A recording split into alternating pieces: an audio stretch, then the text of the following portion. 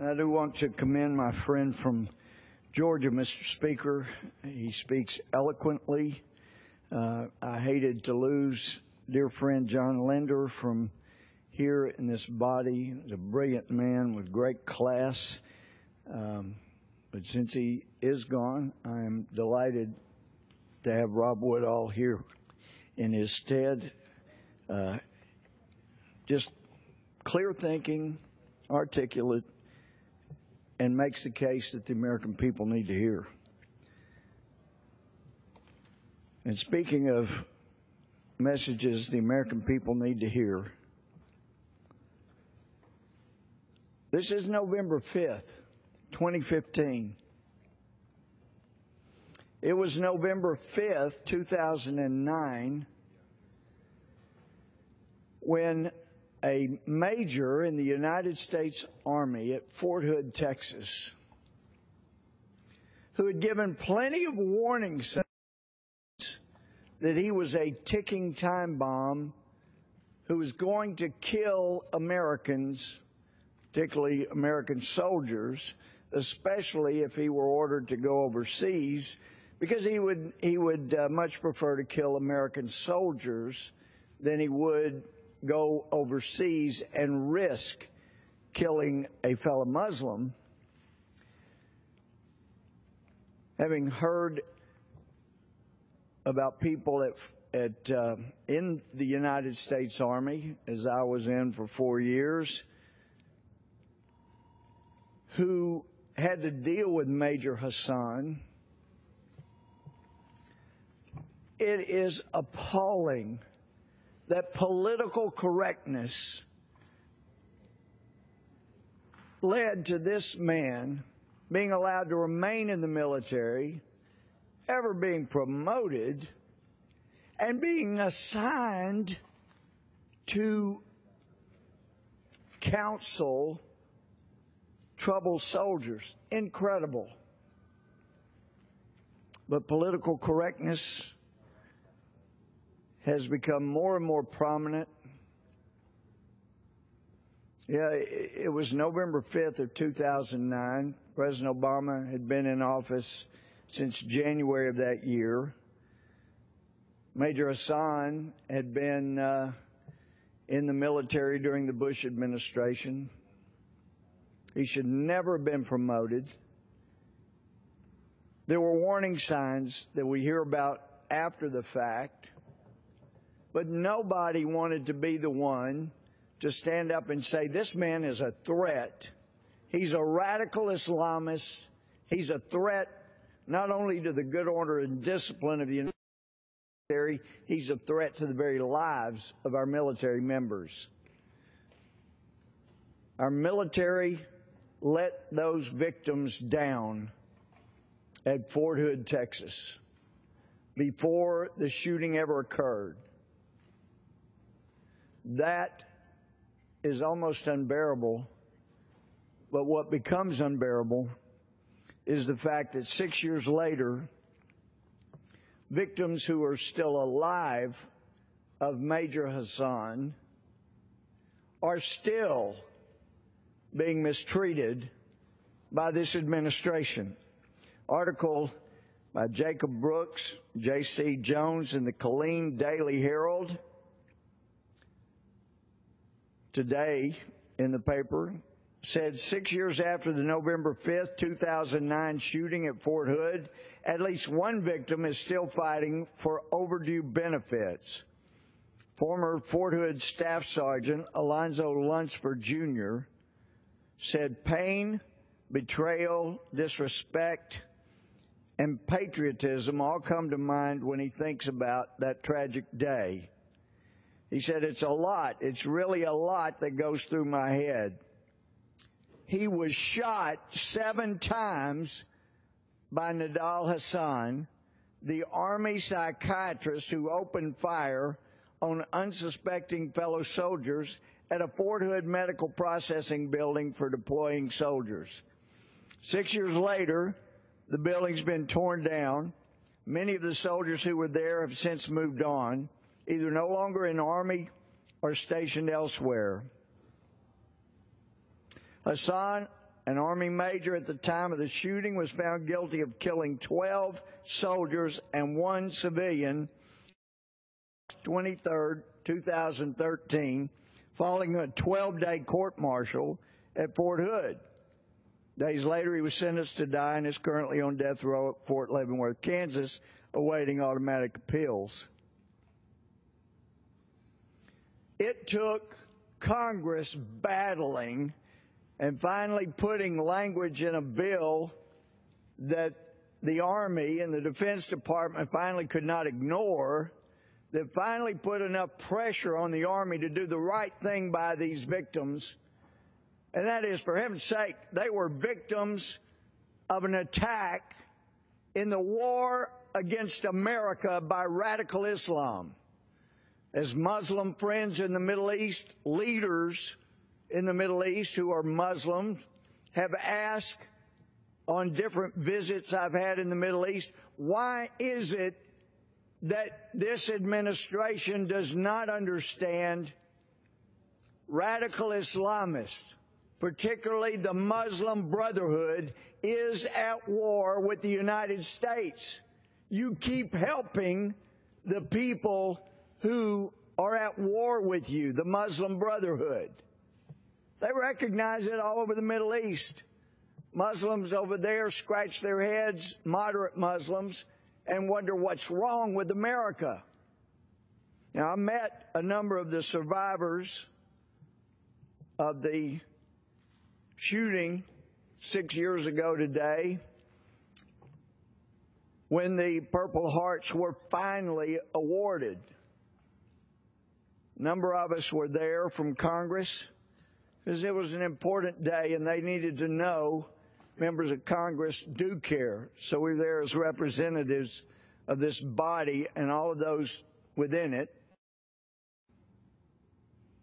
who recognize the loss and the sacrifice occurred at the hands of someone who is at war with the United States, a part of the bigger radical Islamist movement.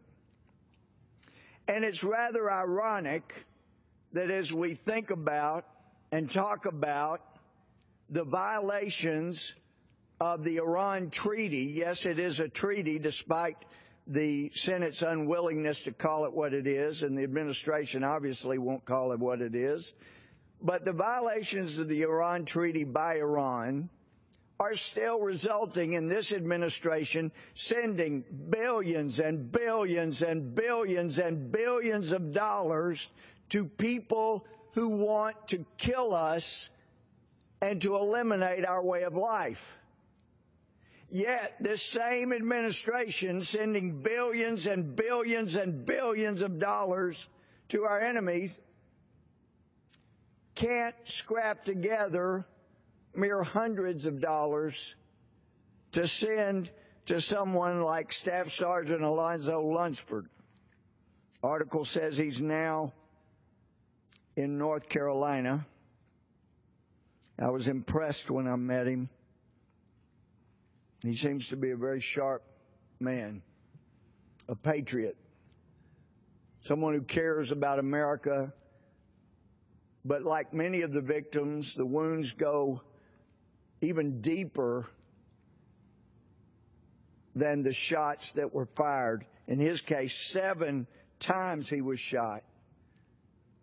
What a horrible day. And yet this administration becomes accomplices to the after the crime episode and damage by still refusing to acknowledge it for what it was and pay these patriotic service members the money they have coming as people who were wounded in the line of duty.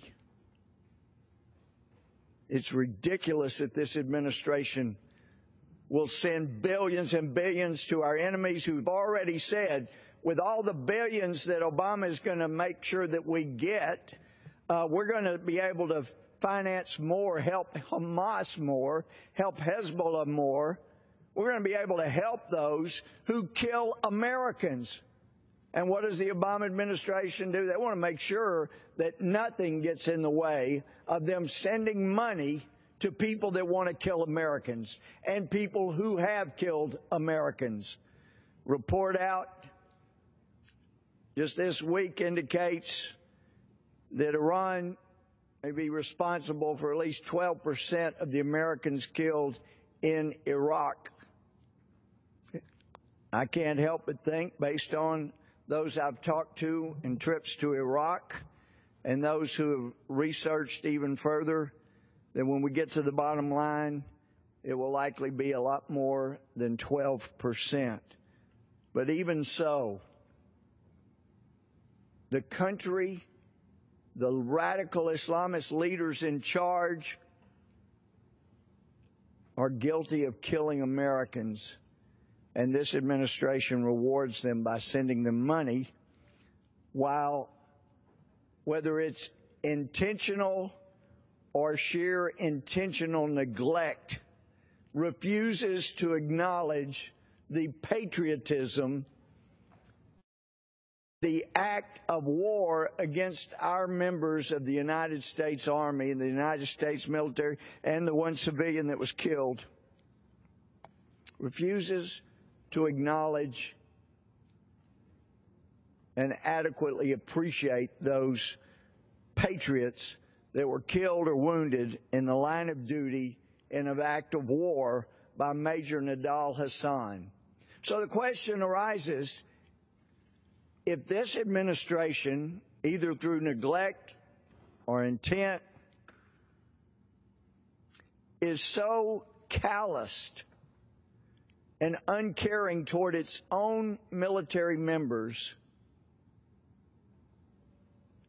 then what's going on now that is going to result in future Americans, military members being killed?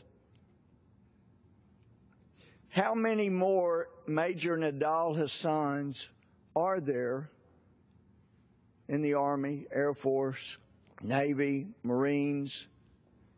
God, I hope and pray that people like Nidal Hasan are not still being promoted because nobody wants to, in this administration, under this commander-in-chief, rise up and say, this guy is giving all the indications of being a radical Islamist that will one day explode and kill Americans.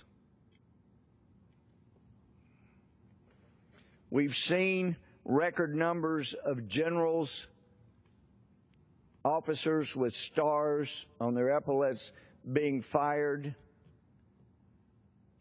We've seen, and I personally, Edward Snowden to be a traitor, but having tried felony cases, including death penalty cases, and coupled with my experience here in Congress of trying to advise and help whistleblowers, and having seen this administration turn against whistleblowers, use their own department they work in to destroy their careers, use the Department of Justice to harass them, and if it's somebody that has very damaging evidence about wrongdoing by this administration, then they will convene a grand jury to investigate and harass. Never mind that it drives a spouse to a hospital near breakdown. Never mind the damage that it does to those patriotic whistleblowers who just want the government to do the right thing in all things. I'd have to recognize, if I were sentencing Edward Snowden for his treason, that in this administration, someone that were to come forth, if Edward Snowden had done this, and come before superiors in this administration, he would likely have been destroyed. A grand jury convened attempts to put him in jail, attempts to destroy his evidence in mitigation of whatever the sentence was for the treason, because under this administration, I've struggled with people who wanted to get truth out. Where do you go? Eric Holder, as Attorney General, was not going to help a whistleblower if they had information that was damaging to the administration. No, he was the head of the largest criminal defense firm in America, defending the actions in this administration and going after and trying to destroy anybody who came forth with damaging evidence, particularly if it could have come before the election in 2012. Loretta Lynch will always be a blot on the reputation of the United States Senate because she made clear she thought that the things Eric Holder did in violation of the Constitution, in contempt of Congress, the disingenuity and dishonesty, they were okay in her book, and they confirmed her anyway. So the indications are things haven't gotten any better than they were. What do you do if you're a patriotic whistleblower in this administration and you want to out a Nidal Hussain? You want to come forward with documentation that shows this administration has acted inappropriately? It's been made clear to people, you raise your head up to try to speak up and speak truth, then we will make you rue the day you ever worked for the government.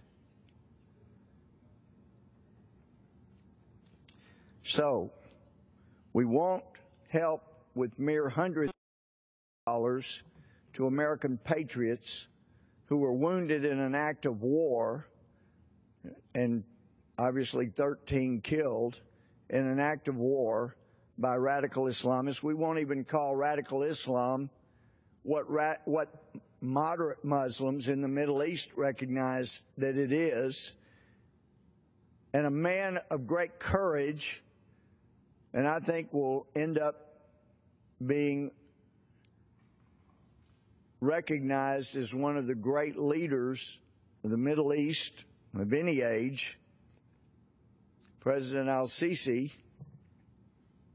gets the back of the hand most of the time from this administration when he has had the courage to stand up to imams in a room, looking them in the eye and say, it's time to take back our religion from the radicals. Because of his courage, because of his recognizing the threat that radical Islam is, not only to Christians and Jews, but to moderate Muslims, then there's no doubt there are people that want to kill him, when this administration ought to be doing everything they can to help them. I was asked by Egyptian leaders, does your president not understand that the Apache helicopters that he promised the Muslim brother Morsi, that he withheld for so long, that we use those to keep the Suez Canal open? Does he not want the Suez Canal open? Does President Obama not care? Well, that would certainly be the indication if you look at the actions of this administration. When I was in Egypt in September, people who want to be friends with the United States, they yearn for freedom. They yearn for a strong Egypt free of radical Islam. Even though they're Muslims themselves, they want to be friends with freedom-loving Americans. And yet, with dozens and dozens and dozens of leaders from countries around the world, including Russia, top leaders from countries around the world being there to note the incredible, historic event in world history when Egypt, after having gotten rid of the radical Islamist Muslim brother Morsi, who was refusing to keep his conduct within the requirements of their constitution, was removed after the biggest peaceful demonstration in the history of the world. Over 30 million people are said to have gone to the streets to demand his removal. After Morsi's removed, people of vision like Sisi took over, and they dug another lane to the one Suez Canal. So there's 2 lanes for a big part of it there.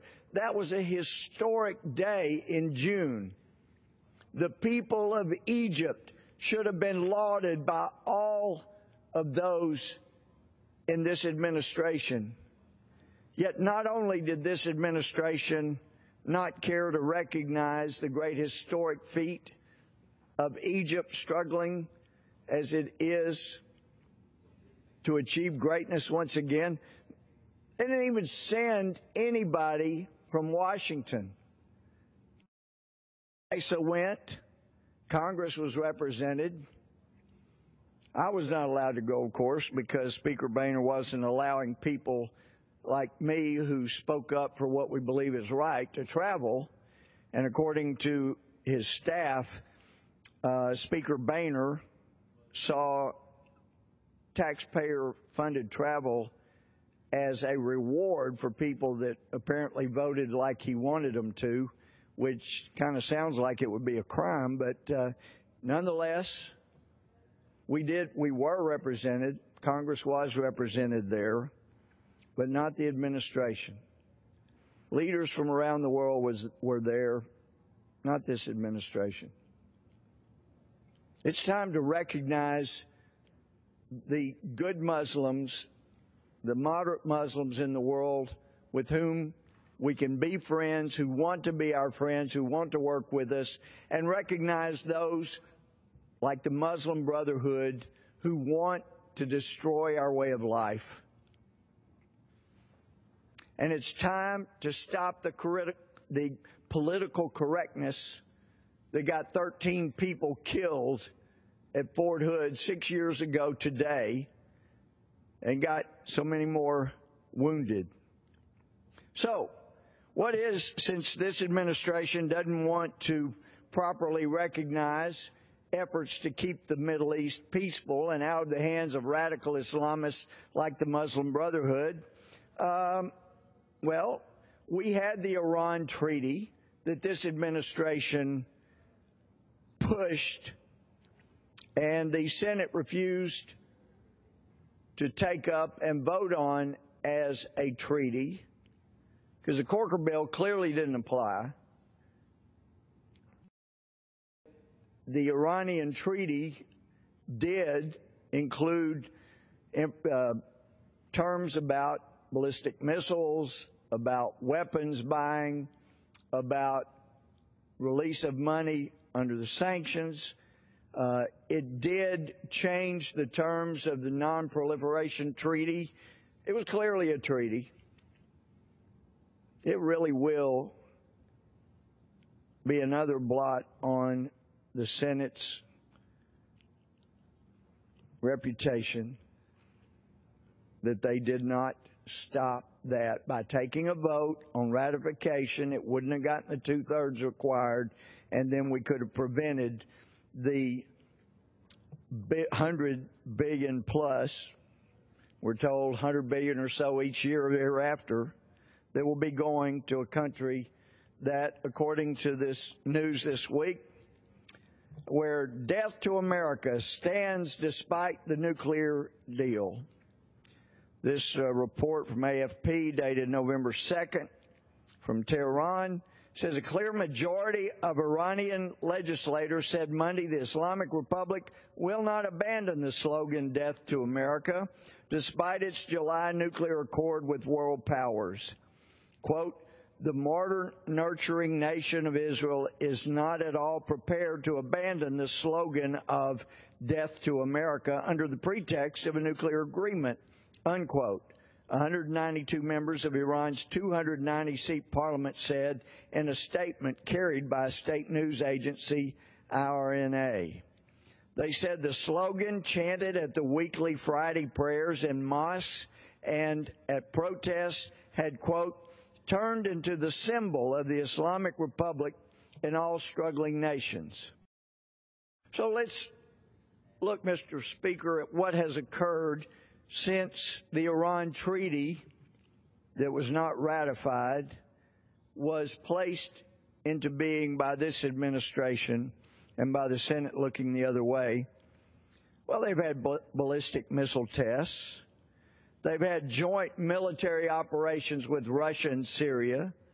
Those certainly violate the terms of the Iran deal. They've had open violations of international travel bans. We've had a cyber attack from there. We've had arrest of a U.S. resident, Nizar Zaka. Death to America is still their chant. And yet here's this story from October 21st by Reuters.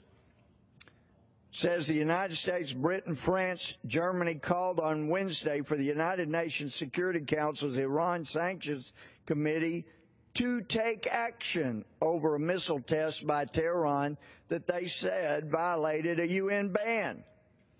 In a letter containing details of the launch, they said the ballistic missile was inherently capable of delivering a nuclear weapon.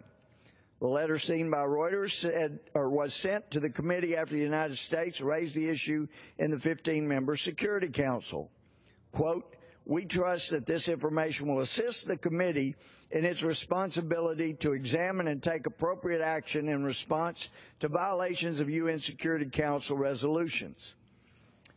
Diplomats have said it was possible for the Sanctions Committee to blacklist additional Iranian individuals or entities if it determined that the missile launch had breached the UN ban. However, they said Russia and China, which have opposed the sanctions on Iran's missile program, any such moves. Quote, the United States will continue to press the Security Council to respond effectively to any future violations. Full and robust enforcement of all relevant UN measures is and will remain critical, unquote. U.S. Ambassador to the United Nations Samantha Power said in a statement on Wednesday. Now, the reason that the United States has sent this letter, participated in it, asking the UN to take appropriate action is because this administration is gutless to do what needs to be done. You have Iran. It's been confirmed, they killed so many hundreds responsible for the death of so many Americans. And this administration struck a bad deal with them that could never get 2/3 of the Senate to ratify it. So we just act like it's a treaty that's ratified even though it isn't. But it's gutless to stand up to Iran and say, you violated the deal. We're not going to allow $100 to $150 billion to go to you while you continue to say death to America, you continue to have ballistic missile tests, you continue to have joint operations in violation of our deal with Russia and Syria, you continue in open violation of international travel bans, you continue to attack us or have cyber attacks from your country, and you continue to stir up violence against the United States. You're not getting any money. How about giving just a little bit of that $100 billion to the victims of Nidal Hassan? How about giving it to the victims of radical Islamist violence? How about giving it to the victims of over 400 days in captivity in Iran under the Ayatollah Khomeini's leadership? This administration's got to act. This is outrageous. And then we have International Business Times report. Airline violates terms of nuclear deal by purchasing planes to use in the Syrian war. This says one of Iran's commercial airlines last week bought a UK-manufactured jet with the aim of using it to deliver Iranian soldiers and weapons to Syria. Purchase of the aircraft by an Iranian concern represents a clear violation of the deal brokered by the administration, talking about Obama administration, U.S. President Barack Obama. It's outrageous. The Iran deal needs to be brought to an end. No more money needs to go to Iran. No money for killers, for terrorists, but money to the victims in our United States military.